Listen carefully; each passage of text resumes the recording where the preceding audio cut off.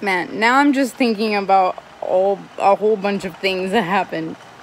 Like, my biological mom, she continued to have children, even though me, my brother, and my sister were taken away.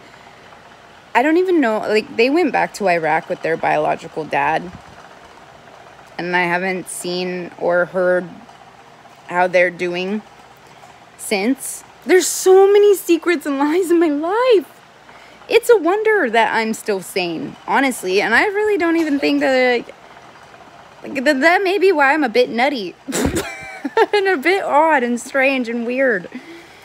Yeah, I really think that's why.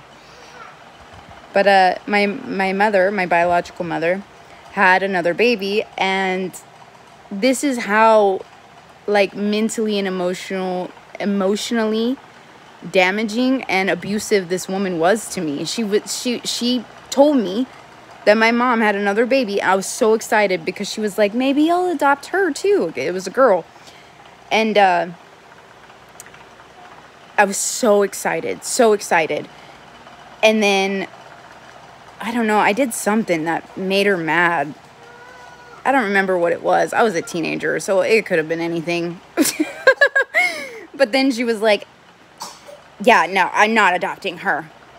I'm not, no. One child isn't, like, and it completely, like,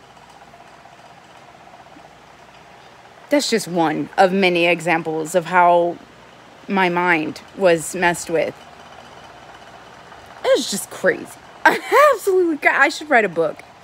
I really should write a book. But that's terrifying.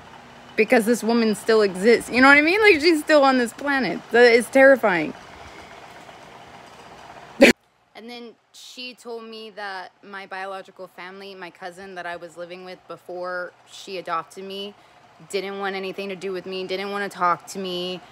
But then when I spoke to her, my cousin, as an adult, she told me that it was her that told them that there needed to be space so that we could bond and form a proper bond.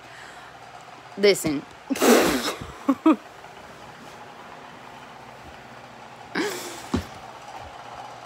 Yeah, so many lies. And there's no way to tell who was actually telling the truth. Like, how, I don't know.